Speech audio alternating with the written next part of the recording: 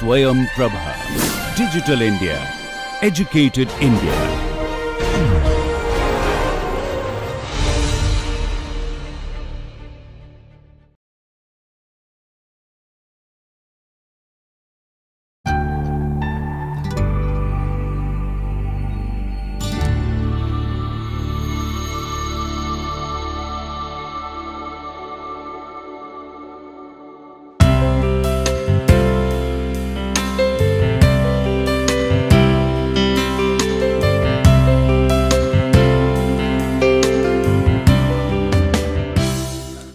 Hello everyone, welcome back again to NPTEL online course on structure, form and architecture, the synergy. Today we are at lecture number 14 and it is all about the structural forms and shapes, and also particularly like it will have relation with the structural efficiency. So, in lecture number 13 that we have seen different kind of structural arrangement. Like post beam, then post slab, then wall slab, and also we have seen some different kind of elements of that. Now, those concept, the previous lecture concept, it will be helpful in this particular lecture. So, we will try to understand in this perspective. So, we have discussed the structural form or something in relation to architecture earlier, but here it will be something different, where we will discuss about the basic shapes determination and the efficiency subject to the load applied onto it.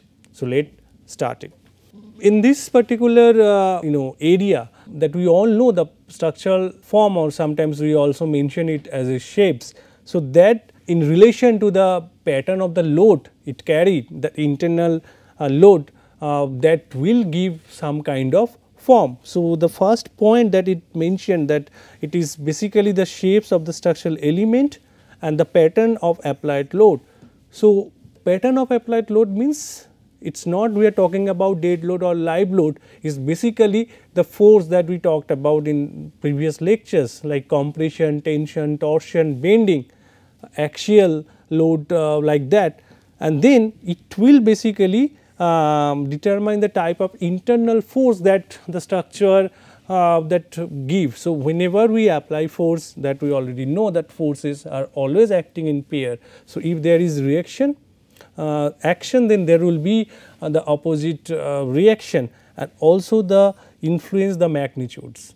So, this will also depend on the material property, like one is the load type, compression, okay. Then what will be the magnitude, like how big it will going to make the impact. Then this load type and magnitude of internal force due to given loads affects the structural efficiency. So, now we have to understand, like in a structural component, whether it is beam or column or whatever the structural element will use to make the arrangement and erect the building as per the design, then on applied load how internally those elements are acting, and based on the magnitude how we can define the efficiency. So, that if we understand the right shape that we can pick up, so that will make the structure efficient. So, many a cases just we go for a very heavy mass or huge structure. So, indirectly that will add up to your dead load. So, we will come to that also, how we can think of and what is the logic behind modifying that thing. So, in this lecture we will basically know 3 different type of structural shapes, and then we will discuss about how to improve the shape profile or the cross section of the structural element, which will improve the efficiency. Efficiency means it will not really be compromised the load taking capacity, but at the same time the material reduction and also load reduction indirectly, because if you really improve the section instead of a solid beam, if you can really go for something like with a hollow beam, where we can in a substantial manner we can reduce the dead load, and at the same time we can also carry the load it is supposed to take, then that will be efficient. Then quantity and quality of material will be determined on that. So, if you know that what will be the load or the type of force will be acting to that element we picked up, then accordingly we can design the quantity of materials, what kind of composition, or maybe also the quality, like depending on this your elastic modulus, or maybe all other property that we have discussed earlier. So, that will be determined to this. Now, in this case this is also taken from a book, Structure and Architecture by A.J. MacDonald. So, this is another very pictorial and very simple representation, and that these slides will be the basis of our further discussion in this lecture. So, what is happening in this case? So, we can see this is a structural element, we can say a column, and in this case the load is applied in this fashion. So, can you say that what kind of pressure is being generated in this case? So, this is basically a compressive force that is going to take place, whereas it is in the tension. In order to retain its original position, it will try to resist against that. So, then there will be the opposite reaction. So, that will be developed. Most importantly, in this case all these forces, they are acting on the same principal axis, same with coincident with the principal axis. So, if this is your object, this is your principal axis and load is acting on that. So, only in this case either compression or tension will take place. So, this is one. But if you make this arrangement like this, where load being applied from the top, so in this case basically the bending will come to picture. So, perpendicular to the principal axis, in this case principal axis is this one, the main axis, and then bending type internal force will be developed. So, whenever there is a bending, so two kind of scenario will see that depending on the load, if we take the same example, so compression and then the bottom tension. This is second type. That come to third type, where it is maybe a staircase or the roof, it is neither on that coincident with the axis, or neither it is perpendicular. So, in that case it will be something really inclined force. So, these are very basic form, but if we just club these together and try to visualize the application of this kind of arrangement, we will get many. So, this can be some column, this is some beam, this is something staircase, especially this one, and this is maybe a part of the roof if we complete the picture and connecting the dots. So, these are the basis. So, again with that I have again a thermocol. Just for this timing we consider this is the same object. So, if we just really want to see that this is basically the principal axis, and when you apply load like this, so either it will have some compression. So, this particular internal force will be created, and if I want to pull it, then the tension, and when you put it like this, so it is more like bending if you apply a load on this, and when it is slant, so then there will be some inclined kind of force acting on that, and then we have to go with some vector analysis to find the component acting on horizontal and vertical direction. That already like we know some of the particular calculation that in physics. So, based on that principle, like based on that kind of force, that the type of force and then also the magnitude. So, we have three category into that. One is your form active kind of shape, one is your non-form active, and the other one is neither active neither non-active, it is somewhat in between, semi-form active. So, these terminologies are little bit unusual in this case, but I am sure that after this discussion, after few slides, we will have a better understanding on what exactly they are going to mean. So, before I go to discuss each of them with some specific example, let us focus on this slide, which is very important slide, where we can see three types. Now, looking at this, we have to get the idea like where they are different. The first one, to get form active.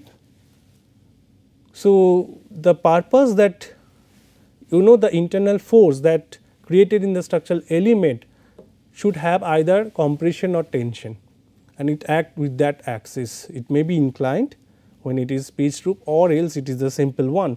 So, in this case it is basically the same. So, here if you see that it is this portion will have like this particular way of acting the force, whereas in this again this form we have those elements where we can only have this compression or tension, that is also in the truss we can get it, and this is another arch where it is again a compression, where all this load will be transferred to that particular support.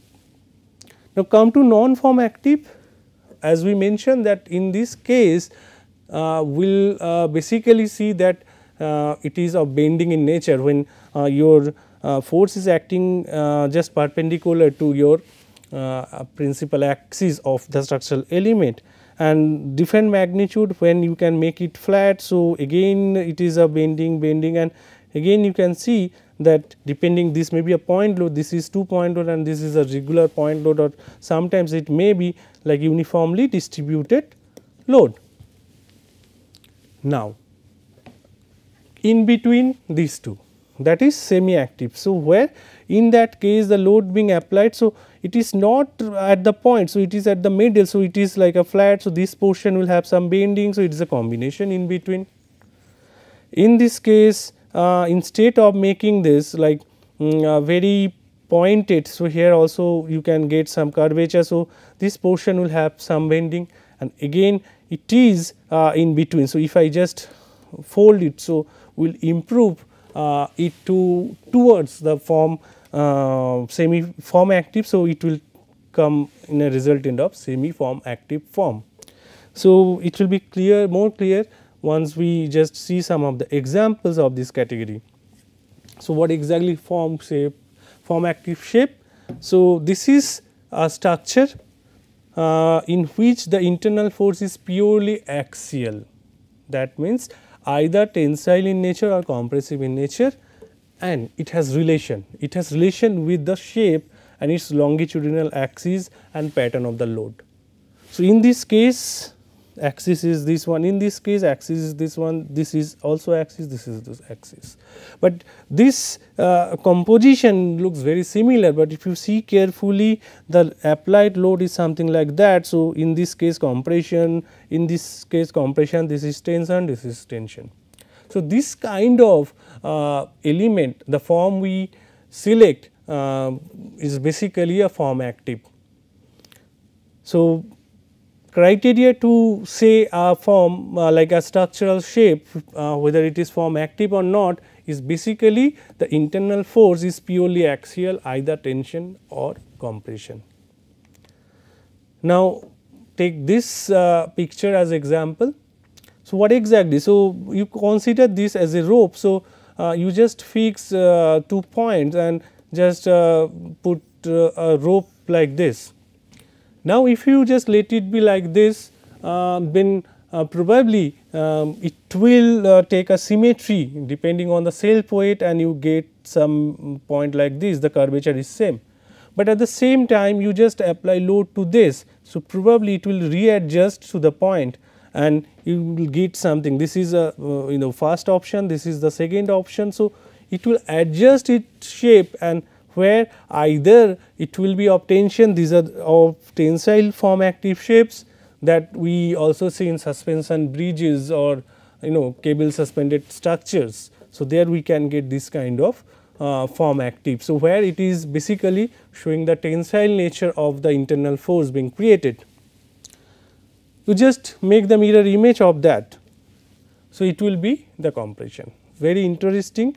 And in this representation, this is a pitch roof, and also in the earlier picture we have seen, like here it will be developed. So, it will put some pressure on that. So, it will try to go apart from this. So, tension here in this case we will try to compress it. So, in this portion we will get compression in the system. It is just with a 2 point load, and this is something with some arch. So, that also we can really get it.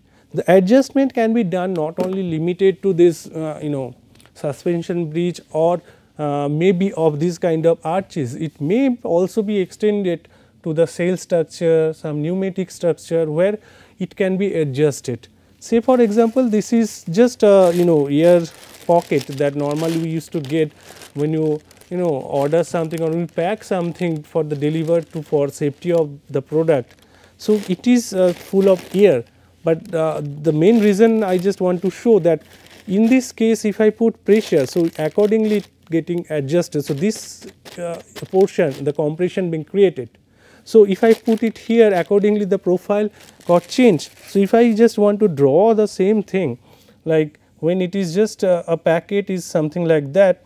Now, I put the pressure. So, it will take the form like this. If I put it there, so it will be something like this. If I put the pressure, so it will be something like this. So, whatever may be that pneumatic form, this is also called a pneumatic form, we can create with this form active shapes. So, this is one kind of shapes, and if we want to know the efficiency. So, these are the form where we will have maximum efficiency, because that in this case only one will be taken care of and it will have this adjustment.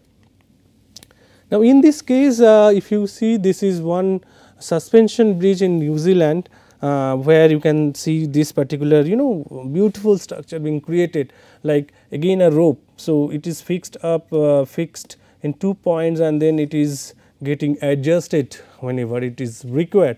And sometimes even for temporary bridge we also make with thread like rope and some wooden materials. So, this is one example of form active shape.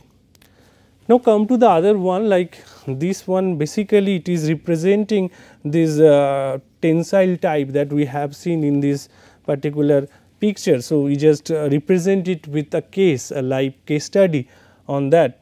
And then this one is just the other one, that the compressive arch. So, here you can see this particular form being created very beautifully. So, see this particular efficiency, and in this case this is another example where you can see the very minimal thickness and all, it is giving a tent kind of shape. So, again it is a form active shape. So, this kind of shell structure or something which will help us to go for form active, and that can be also created with membrane. So, the next example already I have shown you this picture in some other context, but here we are describing with the form active. So, here again basically in this membrane the tension is developed, and only when the member is considered this post, this is the compression. So, again it is form active, and you can see the efficiency, like definitely the thickness and other thing will be really helpful. So, kind of stadium design, kind of some arch design where we can really go for this kind of form. Now, come to the non-form active shape. In that picture we have seen that in this case like the relation is like it is perpendicular, the load applied on the element is perpendicular to the its longitudinal axis or the principal axis, and in that case purely bending moment and shear force, that is the main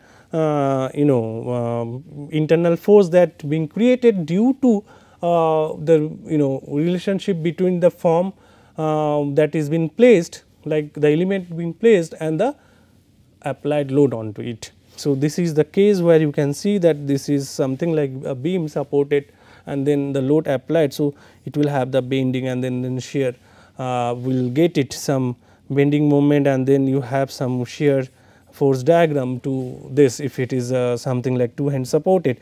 And this is another one where it is the representation of a tall structure where lateral load being placed. So, this is your principal axis and then it is acting perpendicular to it.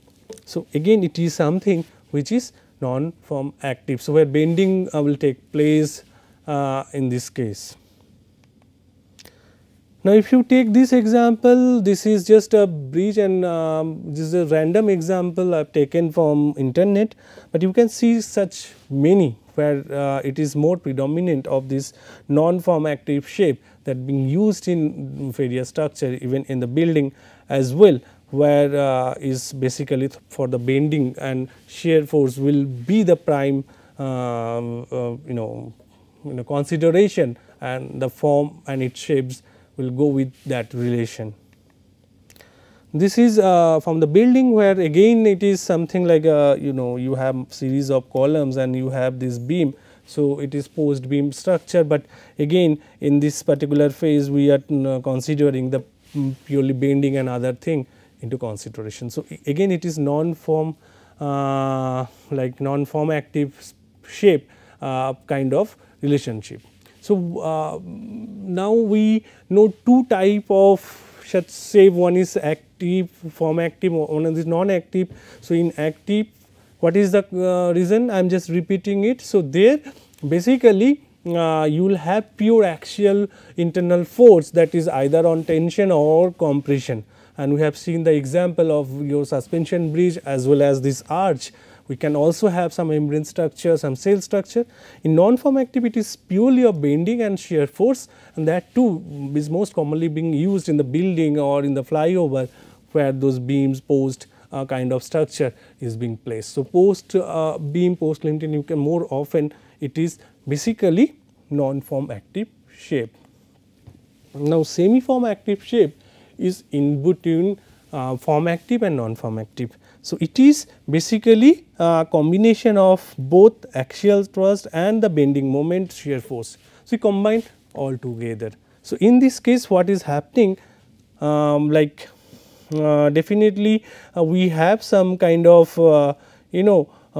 this particular form where this is a separate post and this is a post, how they are connected to make this particular arch.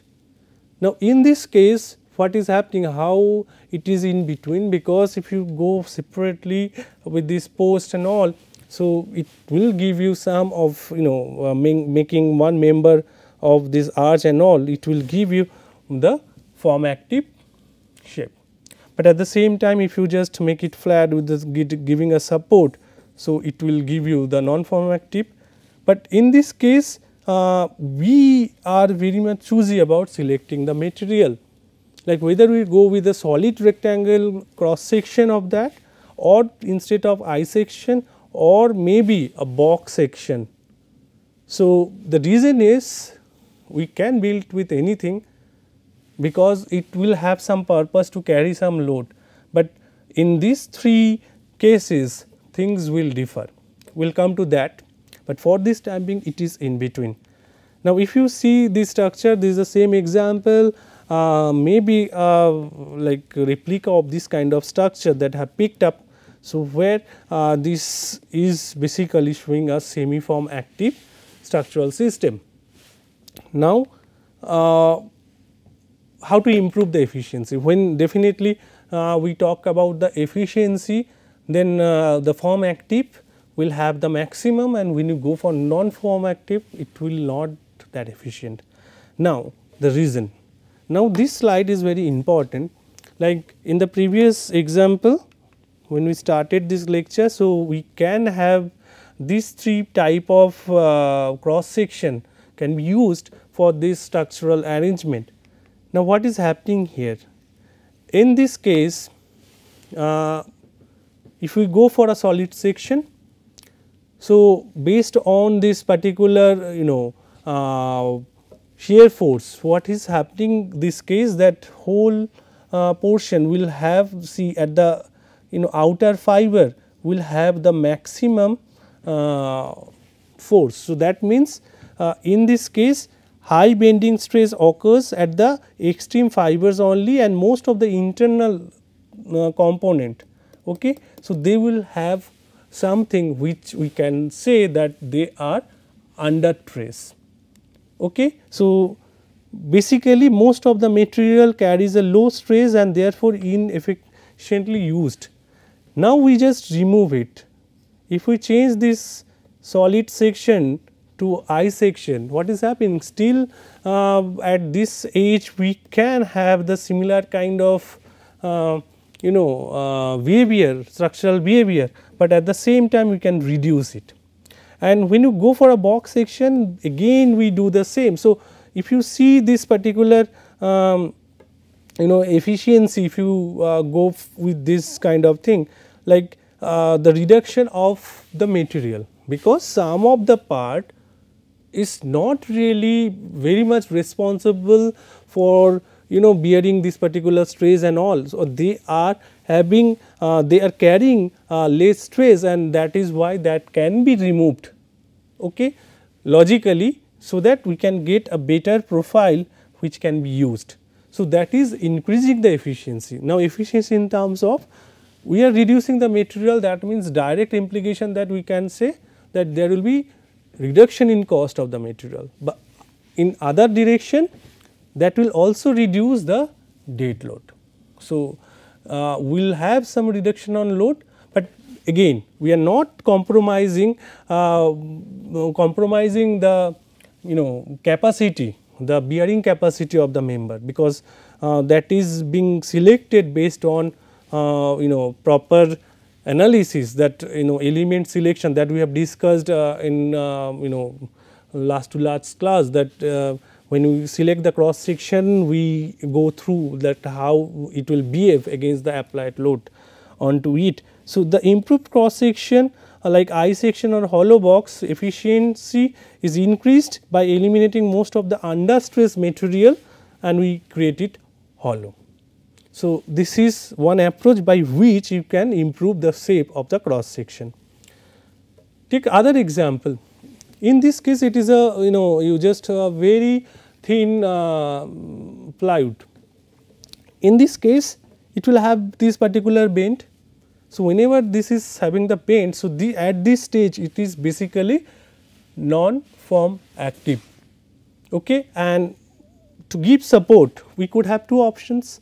We increase the thickness like this, which can really helpful to make it stable, but here what we have done, increase in cost of the material as well as we have increased the what we say the dead load.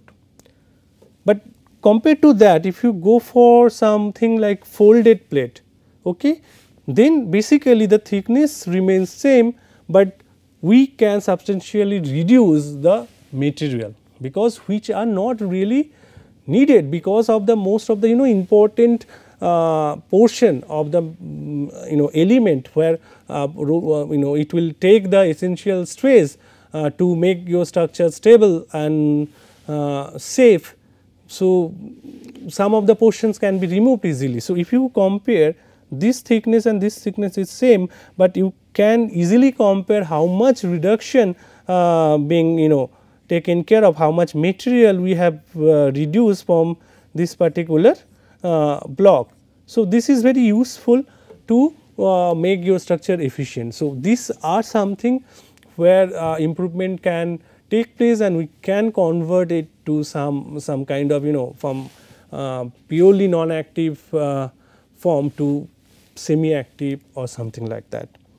So, let us take this example. This is one railway station I have picked up. So, if you see this particular members, this particular truss, so it could have a very solid profile, right, but essentially if you see carefully that it has some punctures. So, that can be developed from I section also, like if I just want to reduce it. So, in that case we can have some of the punctures in between. So, basically, and that cannot be just in order to reduce the weight or something to look very interesting in terms of design, that has to be done with proper justification, and we have to select that logically with calculation. So, that there will be no such compromisation on your carrying capacity or the bearing capacity of the element, which will be used as a supporting structure. This is another one where this is now being common, where we have seen to create large span instead of a heavy beam, we can go with very simple space frame. So, compared to a section solid section, so a truss can give you more efficiency to come up with the solution, and the space frame is another where we connect the truss in 3D, so that it can really solve the purpose. There is reduction on the self weight, and you can see the span also. This is being used normally for the airport, public station, and it is possible, like the purpose here is not to really have the floor on top of it or heavy load. So, it is just a cover, so that we can go for a light roof structure. So, this kind of arrangement can give you the efficiency.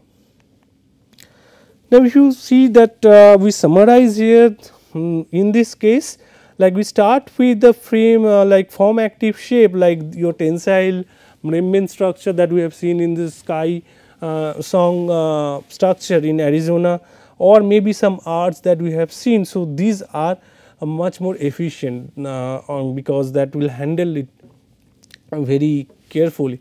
Now, when you go for the semi-form active, so it is in between, but we still have some chances to improve the cross section. So, instead of a solid hollow beam, here only the truss portal being used. So, earlier it was just a solid member, and now we just transfer this thing in truss. So, there is reduction in the cross section, reduction in the material, and so true with the reduction in the weight. Now, come to the non-form active, where it is basically your post beam kind of structure, some timber post, then the slab, and in that case instead of huge slab and thickness, we can have waffle slab, where we from inside you can see that it is giving adequate strength. We can reduce the material wherever the portion or of that element is under under stress or not really carrying this critical stress and other things. So, folded plate can be one of the option to transfer it, and then we can also go for the space frame structure to again create the volume. So, wherever we want this thickness we can have, but depending on the calculation and proper selection. So, it needs very careful analysis to select the element cross section and without compromising the desired stress level that it should take when load is applied onto it, and we can reduce it or the cross section material in many purposes. One to reduce your the material use, and that related to the cost and as well as the dead load. So, we can optimize this thing with some improved cross section, and if you see now in this direction. So, if you go for a normal frame structure with a beam column, that is not as much efficient than if you go for some cell structure, membrane structure, but we cannot create this all the time because of some other purposes, because when we go for the high rise building, so floors are there on top, so we cannot. But wherever there is a chance that we can create this kind of structure to create the span or something like that, we can really go for this form active space, and wherever it is possible we can really improve the cross section to be used as the element. So, this is the overall discussion that we have, and then in summary, so what we learn: form active, the other is your form non-form active, and one is your semi form active. So, these are three different thing, and one other thing is the improvement in their cross section and longitudinal profile to improve the efficiency. In terms of efficiency, if you go like this is the highest, this is the medium, and this is the low efficiency, and in this form active your basic internal load will be axial in nature, and when non-form active bending and shear force will be the picture, and here it is a combination of axial thrust plus bending plus your shear force. So, that is the overall thing. In short, if I just try to draw a picture, an arch or maybe a suspension bridge, these are all of like structure of the form active. In the non-form active, it is just the pillar that is tends to bending. So, that is non-form active, and semi-form active is the frame that we can use, and in order to improve it we can reduce it, we can replace it with the straws and all. So, that way we can improve the efficiency. So, that has a relation. In this lecture we learned that the relation, the efficiency of the structural element to be used depending on the form selection, and how you can improve that with some analysis. So, with this I conclude here, and these are the few books that I also referred in previous lectures. So, go through it, and with that we conclude. And next, so far we mentioned about the structural material so many times. So, we will focus on that in the next lecture. So, till then I again thank you all to take part in this course. Thank you.